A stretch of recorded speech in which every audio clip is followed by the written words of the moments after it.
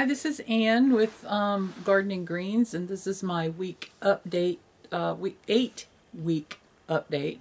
It is March 13th, 2012. I've been going through a lot of personal reflection this past week. Finished up 2 classes in school. Have a continuing class going on. I'm still doing Spanish. I have another 8 weeks of that, and starting another class next week. So I'll be down to 2 classes at one time instead of 3. I don't think I'll ever do that again. But I have been thinking a lot about food, and when we're not trying to lose weight, we think about food. We plan our meals. We fantasize about going out, what we're going to eat, where we're going to eat, how good the food tastes. The food is better at this place than at that place. Oh, this grocery store has the best whatever. Our whole focus in our lives is food. And we gain weight because we use food to comfort ourselves. It has become our drug of choice instead of dealing with the problems that we have in our lives. We use food as a substitute for anger. We use food as a substitute for sorrow, and substitute's probably the wrong word. We use it as a drug to alleviate the pain of those emotions. So I began to read a couple books, and I going through the second time on this Setting Captives Free, the Lord's Table program, where it teaches you to be satisfied in Christ and focusing on Him instead of food. Well, I told y'all I picked up this book, Spirit-Led Eating by Erling Fredrickson, and he is amazing. When he started this book, he was overweight. He had gone through, it had taken him a while, he had gone through the Bible and read every verse that he could find about food and God's plan for us for eating and our relationship with Him. And he came up with this plan, and I've only gotten through a couple chapters and I'm already just kind of like, wow, you know, this is me. He talks about our family history and when did we first start using food as a comfort. Did you grow up in an abusive household where because you didn't get, you know, loving attention, did you use food to comfort yourselves? Was there neglect in your background where you used food as a comfort thing because you could get it, and the sugar and all that it acts like a drug in our bodies to calm those painful emotions that we have. So that was I mean, I kind of knew this, but it's not something that you really want to face, that you're using food as a drug. But man, yeah, that's exactly it, and it was my drug of choice. Let me read something to you from this book. See if I can remember it, or remember where it is. He says, what we need to do, and I totally agree, and I know this, that we have to kill our relationship with food and foster our relationship with God. And unless we do that, we are going to be on that diet roller coaster because our relationship will still be with food. If we're dieting, our relationship is with food. How much we can have, how many calories it has, how much can I eat, when can I eat, do I have a calorie deficit today, can I build up enough calorie deficit so I can go out and eat however I want to this weekend. And we are constantly thinking, measuring, preparing, planning our meals and our food. That's got to stop. Even, I'm having a hard time explaining what I'm feeling inside about this whole diet issue. Yes, I went on a high raw foods diet that turned into a lifestyle. But here again, I'm thinking about the food. Where can I go get the best produce? How do I want to fix this? When do I want to fix this? Should I eat one handful of nuts today or two? Is today a good day with the foods that I planned out to eat my portion of meat? I'm still focusing on the food, and that is not where I want to be. I do not want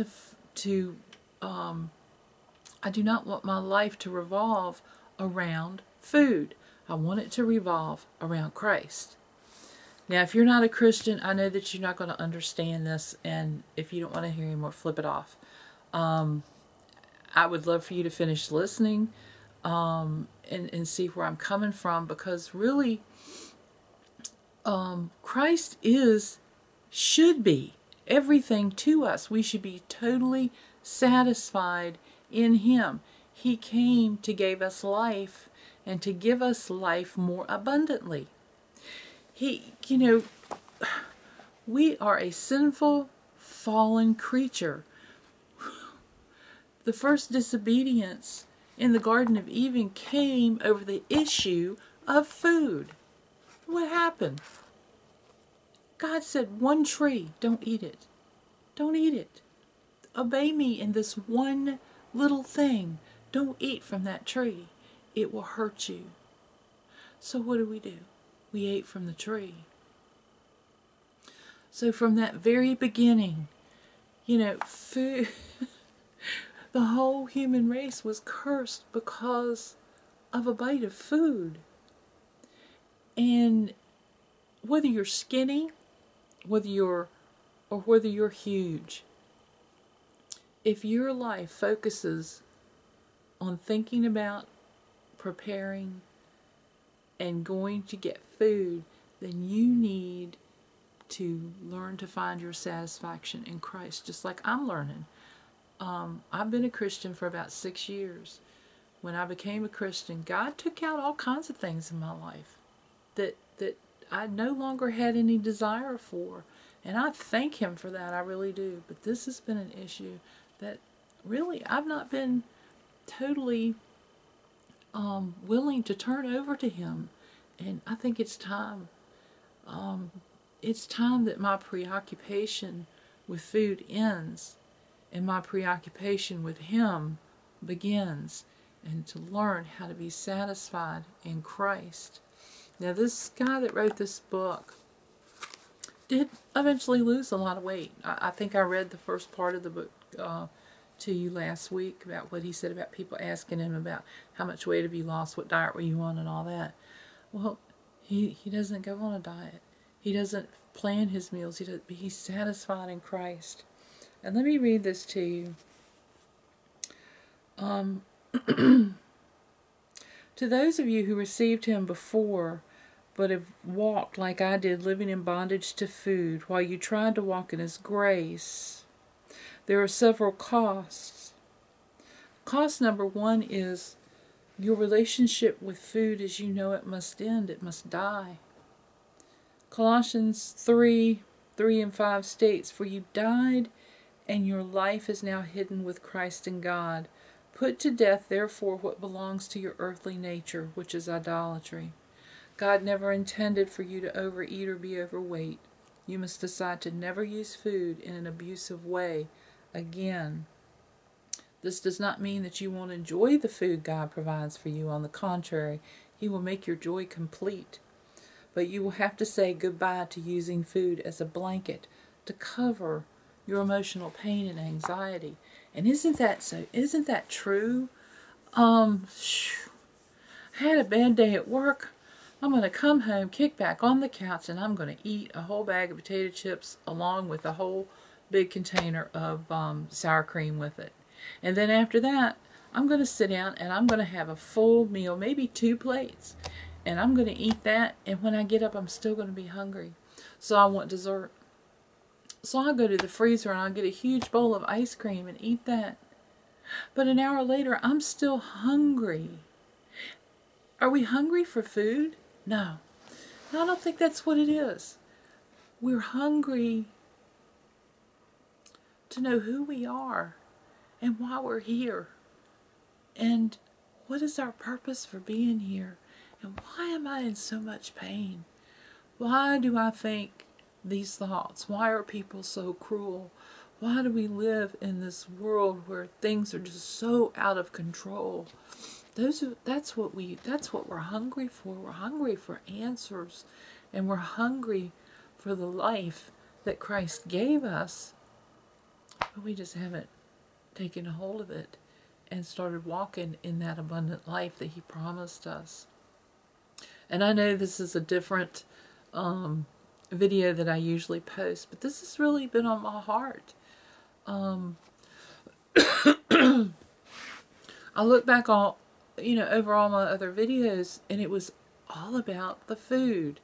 What I could eat, when I could eat it, how I could eat it, how I could prepare it. And I didn't want it to be that way. Yes, I feel fantastic. I really do. Physically, I don't think I've ever felt any better in my life as I feel right now. Things are healing in my body that I never thought would begin to heal. I started eating the things, that God intended for our bodies to have to give us to give our bodies the nutrients that we needed. But there was still an emptiness when things would happen. I would talk to somebody on the phone, and there would be a problem, and it may or may not, affect me personally, but there may be a sadness or worry or an anxiety over issues. And one of the first things that I thought about was like,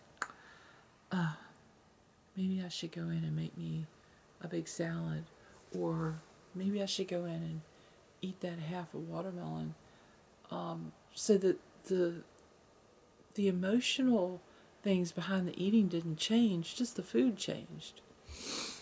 So I am really working on not focusing my life around the scale and the measuring tape, but on Christ. And you may see a big change in this channel in my focus about the food issue, and some of you may not even want to watch it anymore, and that's, I'm sorry, but I'm not going to change who I am in Christ just to satisfy channel subscribers. I love you all, I really do, but I really think that this is an issue behind our overeating. We use it as a drug to cover up our emotional pain, and when we should be going to God to help with that pain, He can answer all our questions and take care of all of our needs. He says, you know, I gave you everything that you need for life and godliness. And why we don't take a hold of that, I don't know. It's kind of crazy. It's like committing suicide, spiritual suicide at that. We're killing our souls with the physical when we could be taking hold of the spiritual and giving life to our spirit and our emotions and our bodies at the same time. We're going about it backwards. We're trying to take care of the physical, and hopefully the emotional and all that will take care of itself. Oh, if I can only become thin, then this will change and that will change, and I'll feel better about this, and this problem won't happen, and blah, blah, blah. Well, that's not the case. You really think about it. Thin people have problems too. They just deal with it in different ways. I mean, they may deal with it in anger, you know, or in other ways. We deal with it with overeating or undereating. Or we go on this cycle, you know, we'll diet for a while to get down to a healthy weight. And, oh, well, I'm at the healthy weight again. Now I can eat the way I want to. And we'll gain it all back. So, the core issue is learning to deal with our problems. But we can't do it with food. We're going to have to learn to do it with the provisions that Christ gave us through His Word. So that is that's the approach I'm going to have to take. He saved me 6 years ago. I made a commitment to submit my life to Him in all areas. Now, did everything get submitted at one time? No, of course not. It took me quite a few years to quit smoking.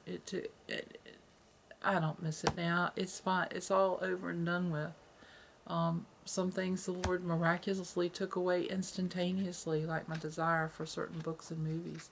See, I would lose myself in those to cover up emotional pain. It was so much easier living other people's lives instead of my own, that I was just addicted to books and movies. And not good books and movies either, just things that put horrible thoughts and scenarios in my mind that I would dream about and go over and over and over in my head. So He took all that away, the desire for all that, instantly, and gave me a desire for His Word. But where I failed in reading His Word is I did not seek to know how He wanted me to live, how that love relationship between us. I did not realize that there was supposed to be that intimate relationship between me and Christ. So I'm going to have to do a little more prayer on this and a little more seeking and see where things lead. And I will be back next week with another update. And in the meantime, I pray that the Lord would lead you to an epiphany of how you treat food. Have you made food your God? Even though you may be a Christian, you may say that you're a Christian, that you profess Christ. Who or what are you really worshiping? Are you worshiping God, or are you worshiping food? Or something else even, a drug, a TV program, a child, a spouse? Who is center? Who or what is central in your life? On my way to my husband's, to my mother-in-law's yesterday, I saw a church sign. And I should have turned around and took a picture of it. Next time I go down, I hope it's still there, I will. It said, you will always find time for the things that you love. And isn't that true? Those things that we love, we always seem to be able to find time for our meals, for our TV programs, for the books we like to read. We always seem to find time for those, but we never seem to find time to be quiet and be with the Lord. And my prayer is that the Lord would open your heart to pursue that. And I love you guys. Take care. And I'll pray for each and every one of you every day. I love you, and God bless you.